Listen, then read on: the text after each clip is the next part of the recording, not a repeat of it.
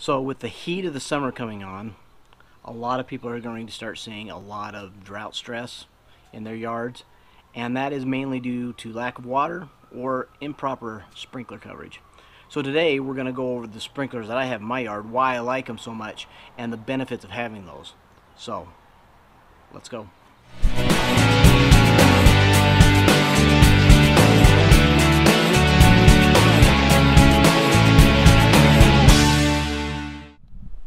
So one of the first things that I do when I'm going through and checking my sprinkler system is I always check on a monthly basis my filters for my secondary.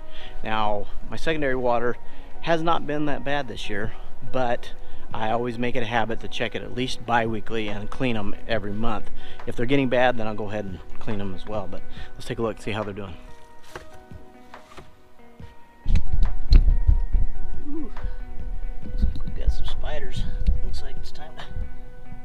Yep, there he is right there. You can see him.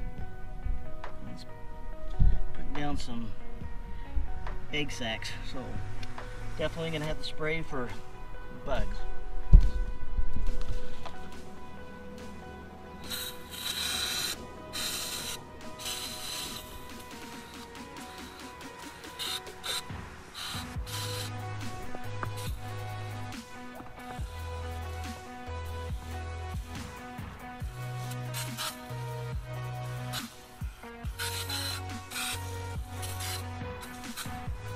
Whew. There's a big one right there. I don't know if you can see him. He's right there in that corner, big old hobos.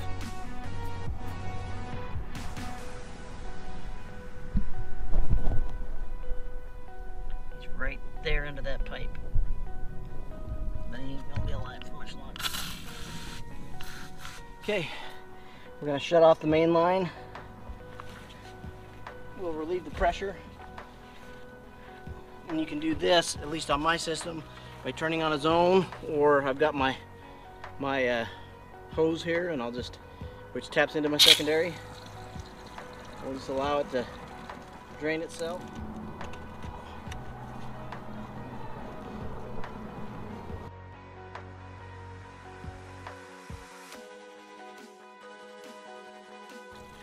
And there is the clogged.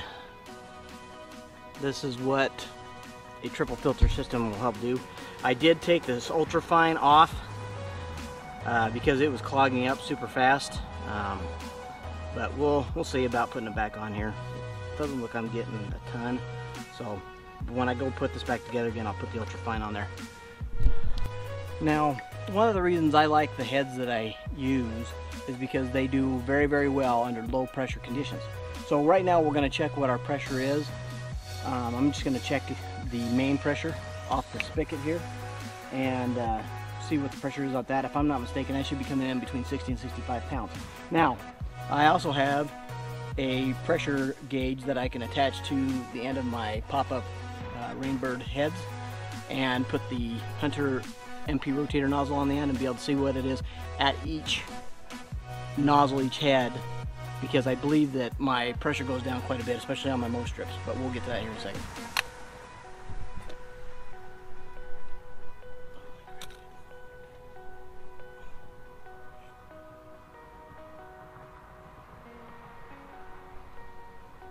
So the pressure is actually lower than it has been in the past. I'm sitting at about 55 to 57 pounds per square inch just from this one spigot. Which should be the same as it is for the entire system for each zone. Okay, so before we get started, I want to talk a little bit about MP Rotators. Now, they are without question my nozzle of choice. I have been in love with these ever since my brother, who I have to admit runs a sprinkler system company, and he does installation and mainly fixing everybody else's poor installations, which we've done a few videos on that, on what a poor installation is and what it looks like. When I moved down to Utah, my very first house, when I turned on the sprinkler system, we moved, and as soon as I turned it on, I knew I was going to have problems because none of the heads lined up. I could see that there was going to be coverage issues, and at that time they were all just pop-up Rainbird fans. Coverage was very, very poor. You could tell that the person that installed it really didn't know what he was doing, and if he did, he installed it at a time that there was way more pressure than there was ever going to be in the future, especially when you have a newer subdivision, you start adding houses. So my brother happened to be down. He happened to have his some of his stuff with him. I was like, man, we're gonna have to cut in some heads, and I really don't want to do that. He says, well, let me tell you what. So we retroed the one zone that I was having the most trouble with, and it immediately fixed the problem. Within 3 to 4 days of watering, the grass was greening back up again, and since then I have been absolutely enamored, word for the day, with MP Rotators. If you have a different feeling or opinion, that's perfectly fine. You do you. But I love these because not only can they adapt to low pressure situations, but you get a much better, deeper water because you're not flooding the area with water. It does take time to water with MP Rotators. The reason being is because they usually put out 1/3 of the volume per hour than what a regular pop-up fan would. That being said, because you're not throwing that much water out, your ground is able to absorb, kind of like a light rain shower, and allow the water to permeate down through and not getting oversaturated. And when anything gets oversaturated, it rejects everything else and the water just runs off and goes into your gutter, and it's a complete waste. That's the other reason why I like MP Rotators, because I think I get a much better water. I've never had issues, and any issues that do arise, I'm able to make small adjustments, whether I get a nozzle that will throw a little farther. And there has been only one instance with me adding heads to my mow strips that I've ever had to cut in new heads. Now with MP Rotators, they come in 3 series. There is a 4th one that's been added, but it's the MP 1000, which throws from 8 feet to 15 feet, and that's according to the amount of pressure that you have or how much you will tone it down vis-a-vis the arc and the radius, how much it shoots down. We'll go over that here in just a little bit. There's also the MP 2000s, which can go from 13 feet to 20 up to 21 feet.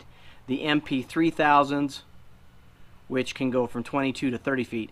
And they do have a MP 3500. It's only available in one arc style, and I've had to use those, and I've got 3 of them right now on some areas that I felt were getting a little dry and crispy. And the thing I love about this, it gives you all sorts of flexibility for whatever design you have on your yard. It can adapt, and you can get great coverage, great permeation, because that's the key. Permeation is the key when it comes to getting a good watering done on your yard, and that's why I love MP Rotators so much. They also have side strips for your mow strips that will shoot about 5 to 6 feet out, depending on how far you throw the radius out, and 15 feet wide, up to 15 feet wide, to be able to get that stretch down. Okay, when you're working on these MP Rotators, you'll need a couple tools. First one is a pair of pop-up clamps. These will allow you, when the pop-up nozzle comes up, to be able to clamp it to the shaft, and it'll keep it in place until you release it, to be able to change out nozzles, do whatever you need to do, but not have to worry about trying to grab it and hold it. You can also use it to grab the nozzle and get it pried up if your fingers won't work. The second tool that you'll need if you're working with MP Rotators is this little tool. The circular one allows you to change the arc adjustment, so that can go from as little as 45 degrees if you've got some nozzles, all the way to 210, depending on the nozzle that you have. They've also got the 360, but that's a fixed 360, you can't adjust that one. And then you've got this little tip end, which will then, if you change it either clockwise or counterclockwise, will adjust how far it throws, or the radius of the throw of the nozzle.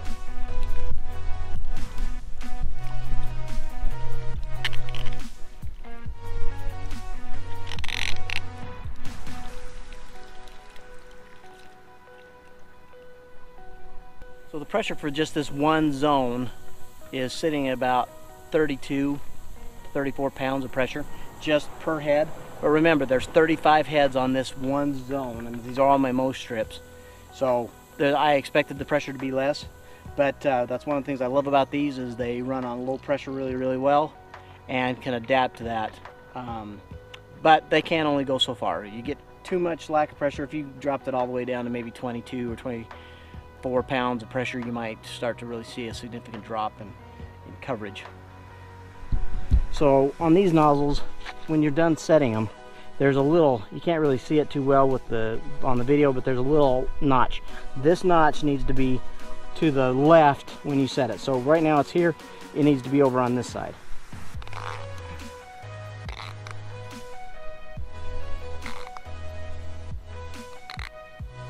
Okay, so now it's on the left.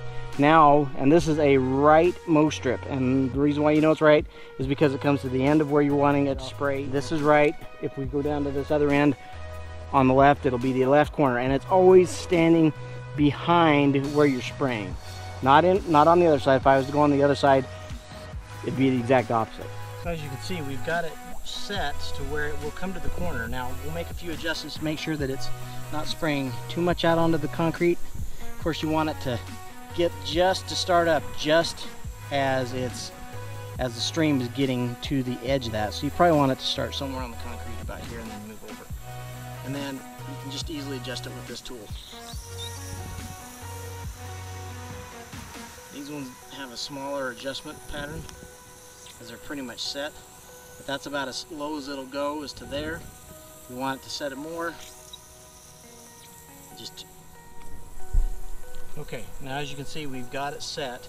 So this will go all the way to the right. It will spread out to this, but as I can see, it's only getting so far out. It's not getting farther to the far side of the mow strip. Like its companion over here, it's shooting all the way over. So we're going to change the radius of the throw. So you simply take this end. It's got a little notch that you can, a little screw head that you can get it to. And we were going to increase it by turning it 4 full turns counterclockwise.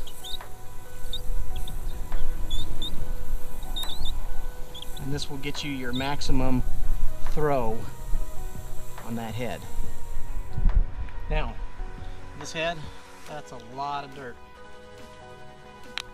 We're going to change that out. New filter in.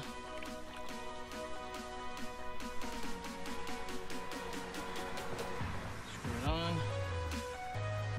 We're already set on our left. Now we'll get it started.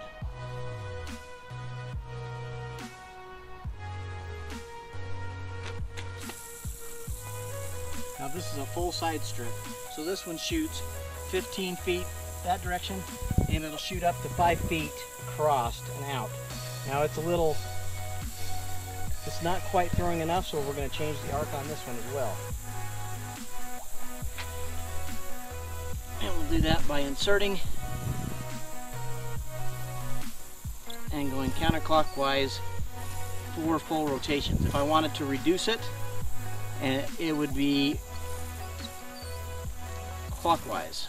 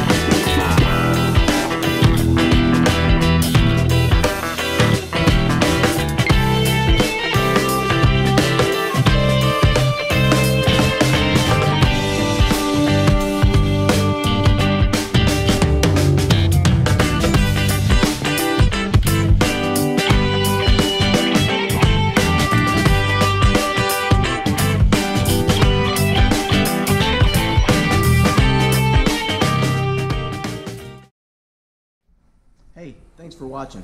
Please hit that subscribe button and hit that notification bell for notifications on any future videos being posted. Also, like, share with your friends, and comment down below. It really helps. And we'll see you in the next one.